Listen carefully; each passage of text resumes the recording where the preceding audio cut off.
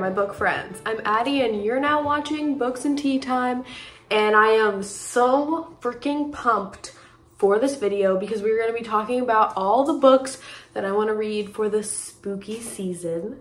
And if there's one thing that I love, it is making a long list of books that I want to read that I'm inevitably never going to finish. I'm a list maker, and as much as I love crossing things off my list, I just love making a list. So I have quite the lengthy list of different books that I want to read through the rest of September and October, maybe even early November. Just the spookiest of vibes. I love fall, I love Halloween. It's just the general vibe that I really enjoy, which is why I have a fake fireplace going for you all to get the ambiance situated. I have so many fun, atmospheric, some spooky books even on this list. I don't read a lot of horror, but I'm tiptoeing, okay? For y'all and for myself, because I'm a little curious, I am tiptoeing into spooky, atmospheric horror reads. I actually split this list into 3 different groups. The bottom tier of the list is just what I've called seasonal vibes. So it's books that like really fit the spooky season aesthetic in my mind that have been calling to me that I want to read, but like these are low priority even though they have that spooky season vibe to them, that tag in my head. Then I have a few hopefuls that I'm like fingers crossed really want to get to this year, this season. And then I have my must reads. So we're gonna go in ascending order. So we'll start with just the vibey books that are catching my eye. Then we'll go to the hopefuls and then to the must reads. And if any of my seasonal vibe ones you really want me to read, or you think that I would really like, or that you liked, let me know in the comments and I can always bump it up a little bit. But yes, so without further ado, let's start with the seasonal vibes category. First up, we have Lore of the Wilds by Anale Sabrana. But I believe this is a debut, and it is a fantasy romance novel, and it looks like based on the cover there might be a love triangle, which I'm not a huge fan of, but the cover is gorgeous. The cover is 100% why I put it on my TBR, but it says, a library with a deadly enchantment, a fae lord who wants in, and a human woman willing to risk it all for a taste of power. I love a power-hungry female lead because it's just like the absolute perfect subversion of, you know, the societal expectation that women shouldn't want power or shouldn't even have power for whatever reason. So I just love when authors do that, and so I'm really excited about this. Like I said, it's a fantasy romance. It is YA, and I have been struggling with YA recently, but hopefully this one will be good. It actually just came out September 5th of this year. Next on the list is Her Majesty's Royal Coven by Juno Dawson. I've heard that this is a book with queer witches. I mean, what says a spooky fall season better than queer witches? Literally nothing. Oh my god, this says a discovery of witches meets the craft in this first installment in an epic fantasy trilogy about a group of childhood friends who are also witches. I don't know, it just sounds really good. I love the found family, like the friendship group. I really needed a witchy book, and I've been wanting to read this since it came out. The cover is gorgeous. Then I am kind of scared to read this book because I feel like it's going to be very horror-esque. And like I said, I'm a little bit of a baby. Like, I like certain horror, gothic tropes and stories, but there's a fine line between something that's going to keep me up at night in a good way and something that is going to genuinely send me into a spiral, and it's very hard to toe that line, if you know what I'm saying. But I saw a copy of it on the free bookshelf at work, and it's so gorgeous that I had to. So I picked up Sundial by Catriona Ward, and I saw a bunch of people talking about this when it first came out, I think last year or the year before. Honestly, what actually sold me on picking this up is that it is blurbed by Sarah Gailey. And Sarah Gailey is one of my favorite authors that I have fallen in love with in recent years. I love their work so much, and I just read Just Like Home, which is their most recent title. and it was amazing. Even if it's scary, I just feel like I'm gonna like it. And like, look at this cover. It's gorgeous. I love everything about it. It just looks amazing. Rob has spent her entire life running from Sundial, her family's ranch deep in the Mojave Desert, and her childhood memories, but she's worried about her daughter. So it seems like this woman has left home and is returning to a sort of traumatic space physically and mentally with her daughter. It seems like also part of the novel might be from the daughter's perspective, and like she's kind of afraid of her mom. So I'm very intrigued. And I, like I said, really trust Sarah Gailey. And so seeing that they blurbed this ultimately is what called me to pick it up. Also, I mean, it's a stunning, super floppy paperback for free. All you have to do is tell me free book and I am there. So again, if I feel called, if the vibe, you know, suits my reading mood, I might pick this up. After that, we have a classic. I really want to read more Shirley Jackson. I have read We've Always Lived in the Castle and I loved it. And I've read The Sundial, actually, which is weird. Didn't love that one. It was interesting, but I wasn't crazy about it. I don't own a copy of this yet, but I really want this year to try The Haunting of Hill House. I've seen like the first few episodes of the Netflix adaptation of it. I actually didn't finish it because I'm just bad at finishing TV shows. But it was scary for sure, but it wasn't so bad that I think that it would like permanently traumatize me. So I do want to try and read that. So I'm hopefully gonna get my hands on a copy, or maybe I'll do like an audio. I don't really know what it's about other than that it's about a haunted house. There's like family stuff going on. Like someone has died, I think, and they're like cleaning out the house. I watched like 3 or 4 episodes of that show and I don't remember anything except this really disturbing scene in a morgue. Am I gonna be able to read that book? Next on the list of my seasonal vibes that I might get to, we have Slewfoot by Brom. I have seen a lot of people talk about this specifically, and most recently, I forget which video it was, but Katie Coulson just recently mentioned it. I think it was in her Unhinged Women video. I will link it down below when I find it. But it's set during like the Puritan settler white colonialism period, and we have our main character whose husband has just recently died, and she's like down on her luck, and I think she makes a deal with a demon, and then the town accuses her of being a witch.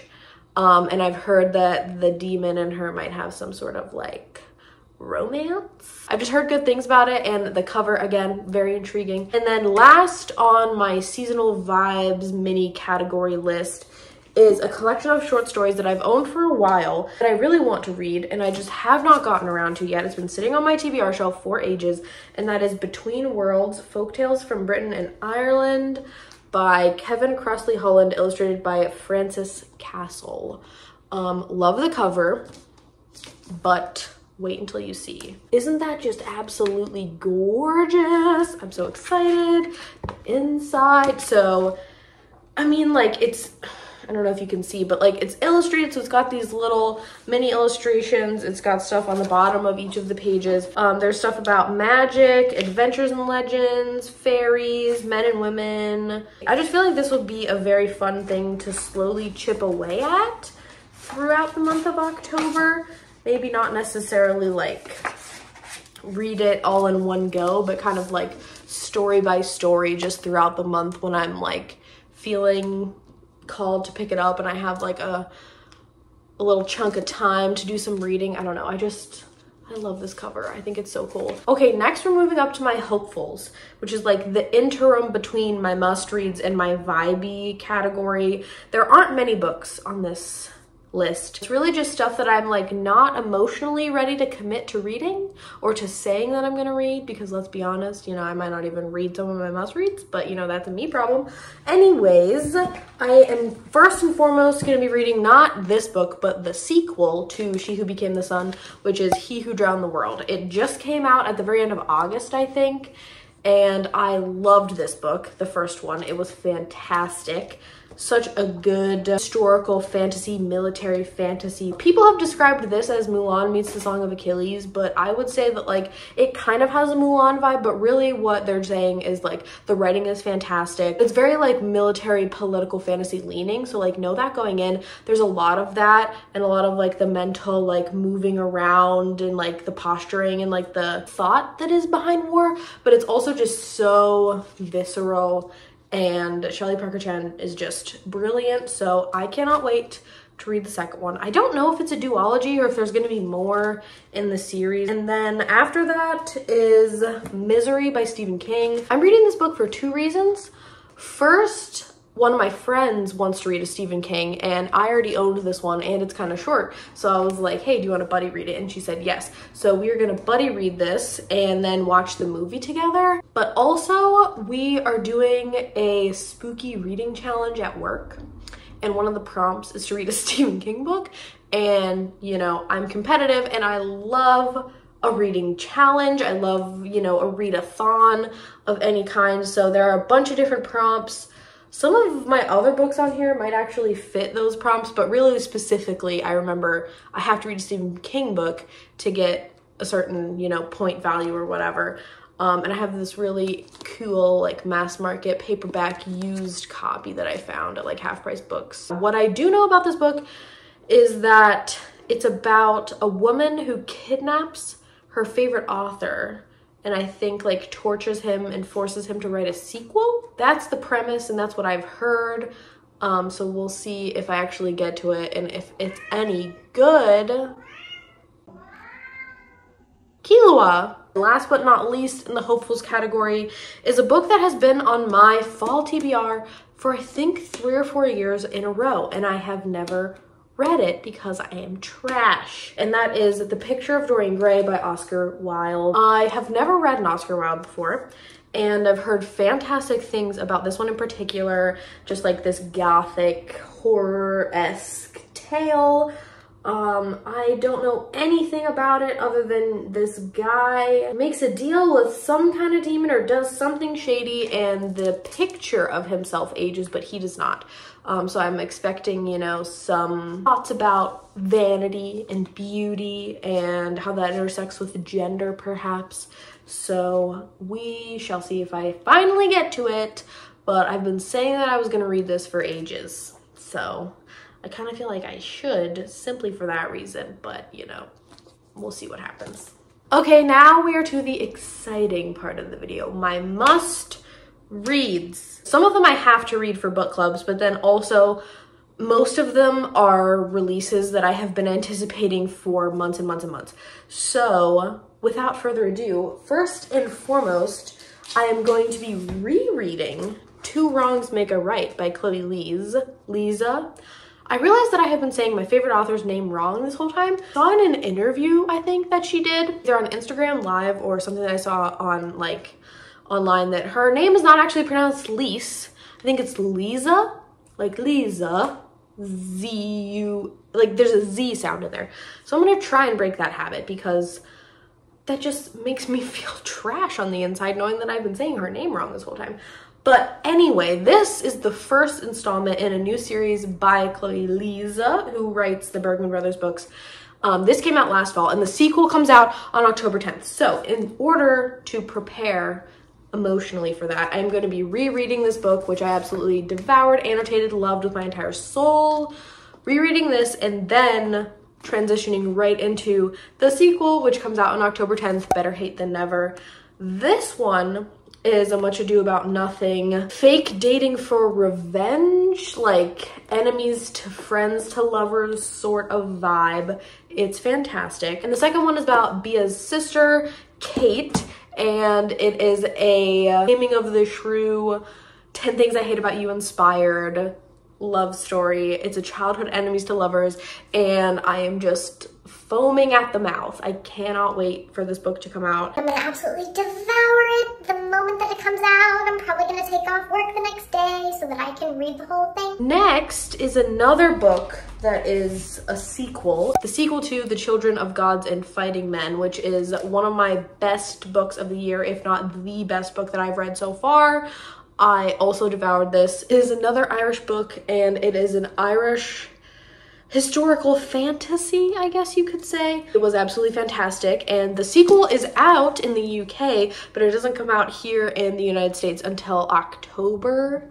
I keep forgetting the exact date, but I'm gonna be reading the sequel to this as soon as I can as well, because I think about this book all the time. It is so good. And then also I'm gonna be rereading Black Sun for a book club, and then also because I really want to reread and annotate this before I dive into Fevered Star, which is the second one. So Fevered Star is not necessarily on my TBR. I just want to try and tackle this specifically for book club, but also to annotate it and take it a little bit slower this time. I have read this before, as I said, but I read this for like a 24-hour reading vlog, so I really buzzed through it the first time, and I just forget some vital like world building information, but I do remember absolutely simping over Shala, who is one of the main characters, and so I really want to reread it. Okay, that is it for like the sequels, the releases, the rereads part of this category. After that, we have Mexican Gothic